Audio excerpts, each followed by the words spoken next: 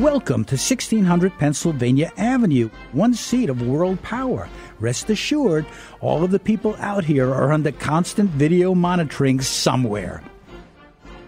You know, it's sunny, it's hot here outside the White House, but it's hard to get people to tell you how they feel about the spying that's going on. Some may be afraid to speak. Others say, I can't tell you anything because I'm on vacation, so I can't think about it while I'm on vacation. Others were much more clear about their opposition to NSA spying. It's illegal. We have rights to privacy, whether it be in public or on our computers or on our phones. The government doesn't have any right to spy on us. It needs to stop. And yet they're doing it big time, aren't they? Yep. So you can't drive through a traffic light without having 10 cameras watching you. I mean, do we not have some right to privacy, even in public? I think we do. I think our government's gone way left and way socialist. I don't feel good about this. You know, there's a joke now that says the chancellor changed just her number of telephone.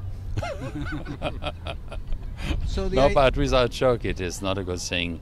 One should know who are your friends, and one should know who are not your friends. We're trying to get some people's reaction to the scandal about the NSA spying on people, if you're worried about it, concerned about it. Well, if you're not doing anything wrong, you should have nothing to hide. Do I mind if they listen in on my conversations? Not a bit, because I don't have anything to hide. Do you know that statement, you have nothing to fear, you have nothing to hide? The very statement, you have nothing to fear if you have nothing to hide, was a statement directly attributed to Joseph Goebbels, the Nazi minister of propaganda.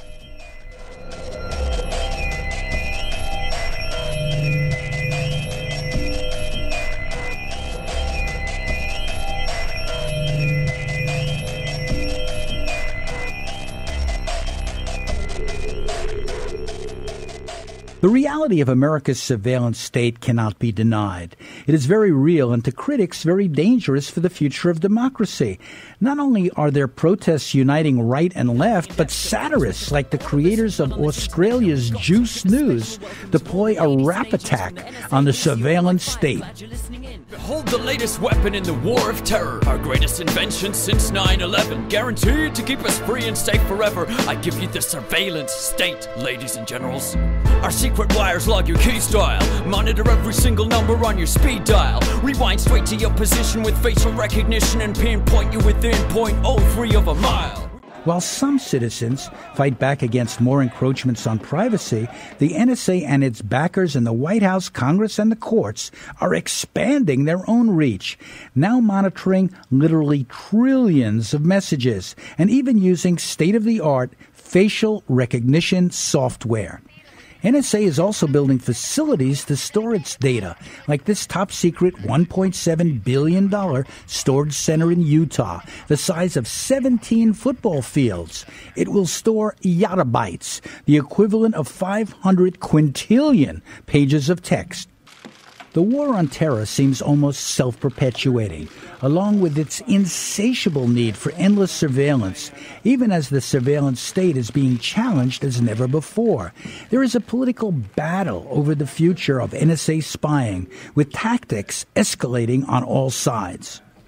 In fact, mass U.S. surveillance goes back to our war on the Philippines in 1901, when it was used to identify critics and rebels. It had a strong racial component then, and critics say it still does, especially in spying on the Muslim community, even as that seems to have abated somewhat. The surveillance program was created 18 months after the 9/11 terror attacks. Its mission to have undercover police officers collect information about Muslim and Middle Eastern communities, eavesdropping on mosques, businesses, and restaurants. While supporters argued it was a necessary anti-terror strategy, the program created under the watch of former Police Commissioner Ray Kelly outraged many Muslims who believed it was a violation of civil rights. What can stop the surveillance state? What about the courts? Adam Liptak covers the Supreme Court for the New York Times. The press had some great victories in the 60s and 70s, and that's basically in decline. And after 9/11, and with concerns about national security, the landscape for press freedom is not great, the legal landscape. So what can journalists do here? If they're trying to get information legitimately, the government doesn't want them to have it, that's a confrontation or a challenge. What do they do? Well, journalists can be tough and be brave and seek out information and publish it, and unfortunately sometimes face the consequences. Liptak speaks in terms of a balance between safeguards the government says it needs and the public's right to know. He admits his newspaper doesn't publish everything they know. There is, on the one hand, vast overclassification, sometimes to cover up government misdeeds or embarrassing episodes. On the other hand, there are the kinds of secrets that could really endanger the nation, and finding the right line is not an easy thing. But I mean, the New York Times published the Pentagon Papers. The New York Times is publishing, quote, the Snowden Papers. Does that make you proud, or do you have concerns about that? I'm not going to second guess the judgment of the very good editors at the New York Times, but they are judgments, and we don't publish everything that comes into our possession. The press clearly feels constrained and so has embraced whistleblowers like Edward Snowden. Before Snowden sent NSA documents to reporters, he insisted they encrypt their emails to avoid being spied on. And he even made this video to show them how to do it. Okay, installation's completed. Let's start the program. You have two choices, Cleopatra or GPA for the new privacy assistant. You want GPA. It's better in almost every way, even though it's older. This is the interface, your keys. First thing you need to do as a new user is go to Preferences and click Advanced Mode. If you don't click this, and it's not enabled by default, you won't be able to choose your key length. You want a key that is stronger than the default length. Andy Greenberg of Wired magazine says more and more reporters are encrypting for fear they're being spied on. I think that's often lost as we discuss the NSA's really incredible surveillance abilities is that they're not unlimited. There are ways to evade the NSA surveillance. As Snowden himself said, crypto works. Encryption software can prevent the government, the NSA, from spying on your communications. And so I think that that's created this new renaissance in encryption tools and anonymity programs that can actually mask or hide or create a kind of bubble of privacy around your activities online. That still exists even in today's world of massive surveillance. Crypto may have helped, but it was Snowden's bold acts that captured media attention. He was at the time only 29, a high school dropout, ending up in a $122,000 a year job. He called himself Virex, Latin for truth teller, after using the code name True Hoo-Ha. It said he spent 8 months plundering NSA secret files. The mass media is now all over the story. A survey of the LexisNexis database found NSA was mentioned only 675 times in all U.S. media in 2012. That number skyrocketed to 6,955 mentions in 2013.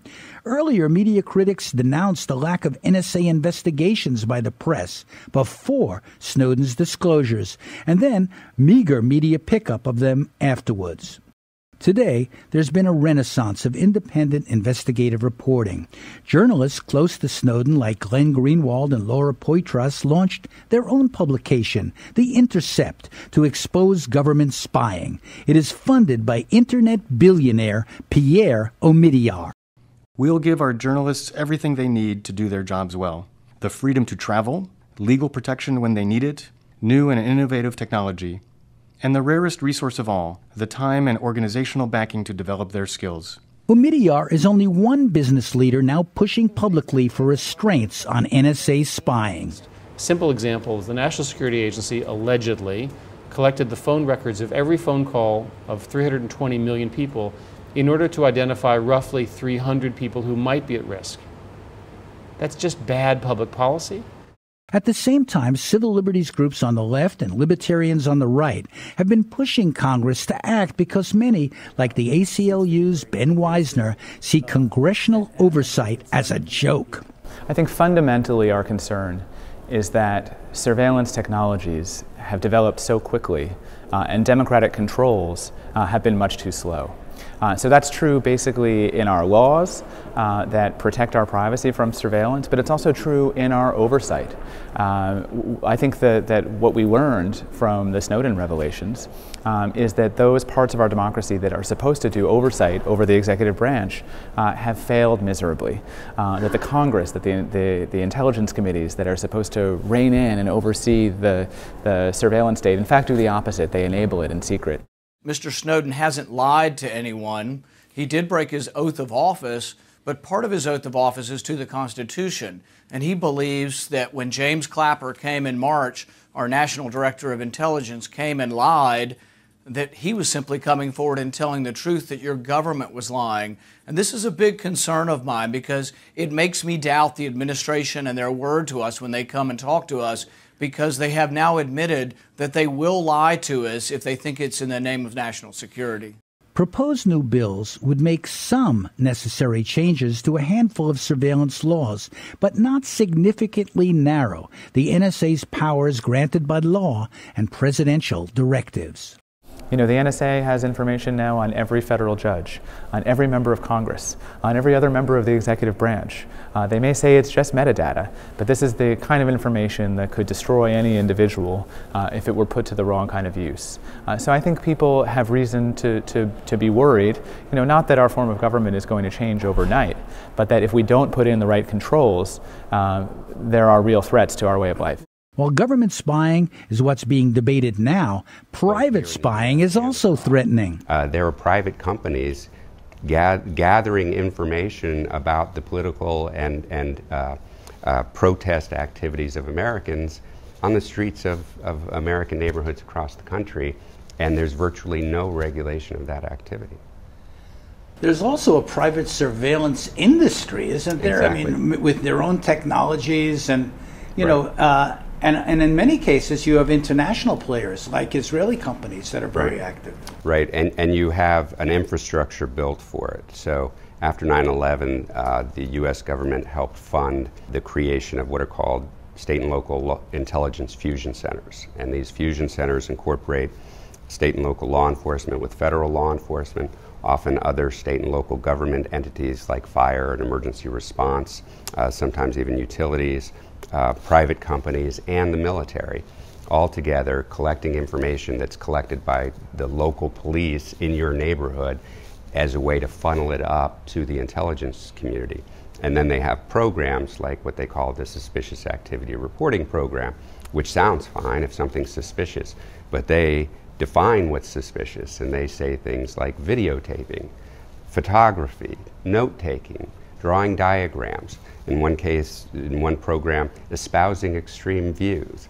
If you see something, say something. Isn't that the big slogan here in New York? Exactly, and what we've seen, only a relatively small number of these suspicious activity reports have been made public, but what we see is exactly what we warned they would be, that it's a proxy for racial profiling, because what's being reported isn't suspicious. Former FBI agent Mike German doesn't dismiss fears of a police state, because he too knows from the Snowden documents that NSA shares intelligence on Americans with the FBI, a domestic law enforcement agency.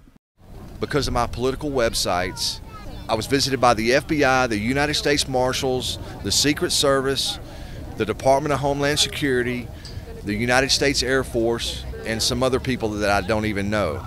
And not always, sometimes they just approached me and wanted to know, what content about my websites, what certain things meant. Even if government surveillance is somehow restrained or curtailed, private surveillance is growing, with new spy technologies now widely available in the consumer market. This is your family. Here's an ad from one company that sells surveillance in the name of personal security. And when you're not in the office, do you know what employees are doing? Does it feel like you're losing control? Introducing mSpy. mSpy is a highly advanced smartphone monitoring software that has been designed to help you mitigate risks at home or at work. Protect your kids and your loved ones from online and offline dangers. Track their location or restrict access to applications and websites. Check their SMS and phone calls. ImSpy lets you prevent risks of data leaks, monitor your employees, and keep track of their productivity in and out of the office. Surveillance is widespread in the corporate sector, with companies spying on customers, employees, and rivals. Sam Antar worked for an electronics chain known as Crazy Eddie, which was shut down by the federal government for corrupt practices. They were using surveillance gadgets as if they were their own NSA. My name is Sam Antar. I'm the former chief financial officer of a criminal enterprise known as Crazy Eddie's. I'm a former CPA, and I am a convicted felon. Today I advise law enforcement, colleges, universities about white-collar crime. Sam, you know, the issue of surveillance has become a big issue, but it's not a new issue, really. What have been your experiences with the surveillance state that we live in? Back in my criminal days, let's put it this way, in every organization, whether it's a legitimate organization or a criminal organization, there are rivals vying for power. There are factions in every organization. In our criminal enterprise, which was Crazy Eddie's, my cousin Eddie used an Israeli security company to keep tabs on his rivals within the co-conspiracy. So everyone in other words, there was no honor among thieves. Everyone was spying on everyone else. Yes. And this private surveillance, in a way, has been going on for a long time and is very pervasive. It's a big business. Yes. It's a bigger story than the NSA story. It's really corporate surveillance of critics or corporate surveillance of rivals within their own corporations. In other words, executives surveilling rival executives. Perhaps that's why in our age of innovation, some engineers and tech geeks are designing a new NSA surveillance-free internet. Physicists are using quantum physics to design one. Political leaders who've been spied on by the NSA, like leaders of Brazil and Germany, are encouraging this effort. Brazil believes that the governing of the internet should be multi-sector, democratic and transparent. We consider the multilateral model to be the best way to govern it. My belief is when you're in a difficult situation, avoid the problem, because sometimes you can't win every battle. And my belief is let's try and put our resources as corporations in the emerging sectors of the economies of the world where we're helping people with their needs and we're avoiding being part of a spy network that no matter how well-intentioned by some individual people will end up in very mischievous uses. And we see this all over repeatedly in history. So when you can't win, run to a new corner and try and build something new. The new quantum computers may not be a panacea for privacy, says tech specialist and former military network administrator Brad Summerall. No, they got quantum computers coming out. And quantum computers are going to change everything, because then processing data is instantaneous, and any amount. So this new technology that's coming down the pike is going to make surveillance and all of the things we're talking about now even worse, possibly. Yep, a lot worse, a whole lot worse. Do you feel that sometimes the system, just goes off on its own? It's almost rogue. You can't control it. That's kind of what's going on now, especially with that Patriot Act still in effect. A lot of people have to understand that's what's doing the damage, is that Patriot Act. It is new. I mean, they've got, look, money is the driver here. They've got money to do everything they want. If they want to snoop on their own people, they got money to do that. Congress is happy to appropriate money to places like NSA. But the stifling effect, now I ask you, what college graduate or PhD is going to want to come down to Washington and to subject him or herself to this kind of Stasi-type environment? I suggest to you that they're going to get a bunch of people that I'd rather not see in the high positions of our security services. Philosophically, do we become the people that we warned others about, like the Stasi of East Germany or the KGB, or have we turned into a surveillance state? Well, we have, but there's some good news, okay? The good news is this, that surveillance states can't operate without incredibly gifted, incredibly imaginative, incredibly smart people like Edward Snowden, okay? Now, if you only have 1 out of 100, or maybe even out of 1,000, technically proficient people like this, That's all you need to do what Edward Snowden did. So, the governments cannot operate without these very bright people. A lot of these bright people bring consciences to their expertise. As long as that's the case, and that will continue to be the case, the governments will not be able to get away with this kind of thing. So that's the good news. The bad news, of course, is they'll keep trying. And as I said before, with the executive, the legislative, and judicial branches of our government all kind of complicit in this, well, and then you have the media and the corporations and all that, it looks very much like the classic definition that Mussolini gave to fascism. And, you know, there's still a lot more to be discovered. I mean, because of Edward Snowden, we have access to an awful lot of information about an awful lot of programs, but it's not nearly the scope of all these programs. Plus, you have so many different agencies involved now. I think there are 16 different agencies that make up the intelligence community, much less the multitude, the thousands of companies that are involved in this activity, both here in the U.S. and abroad. Not quite everywhere. In a report, Top Secret America, the Washington Post showed that there are 854,000 contractors with top secret clearances. Since 9/11, 33 new facilities were built or are being built. That's 17 million square feet. The bottom line seems to be that everyone is in the game as a very profitable surveillance industry expands beyond the limits of government and beyond the borders of countries. It's not a left-wing issue. It's not a right-wing issue per se. It goes on everywhere in this world. People want to know about what they don't know about. And spy agencies play to that. Yes. NSA whistleblowers are hoping the public will get more engaged. What lessons can we learn from this whole sad saga, if you will, of an agency that seems to have gone rogue but has gotten more money and more legitimacy as it goes along? What's in the future for America if this continues at this level? A police state. That's what we're talking about. Right now, I think we're at the very beginnings of what I call police state light, because the police state tries to hide what they're doing. They're very covert about their police state activities, and they deny it, and they're lying about the fact that they do content. What right do we have as a country to engage in mass surveillance of other nation states? We don't. Remember, the sovereign rights that are granted all human beings extends beyond just the fact that you're an American citizen. That's all human beings. There is this American exceptionalism. Somehow we're immune from history. I don't think so. All empires have ended up in the dustbin of history. But see, all empires, when they realize that or subconsciously realize they could end up in the dustbins of history, tend to project. They tend to compensate. And guess what they do? They increasingly militarize themselves. And that's precisely what is happening in this country.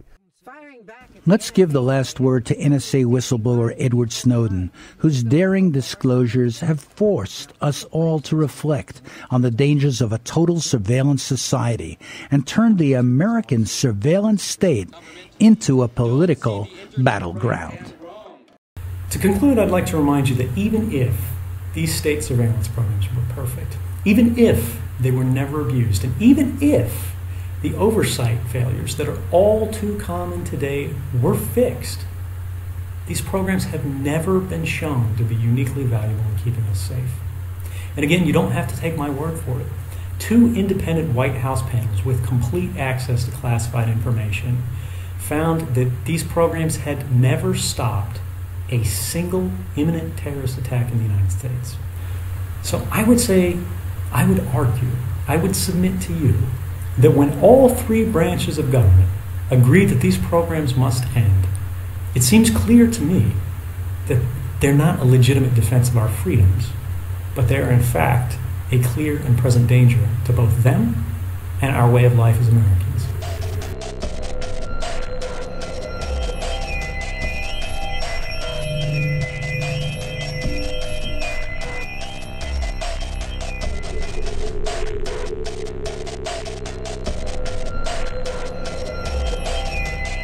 America's Surveillance State was produced by Schechter of Globalvision for PressTV.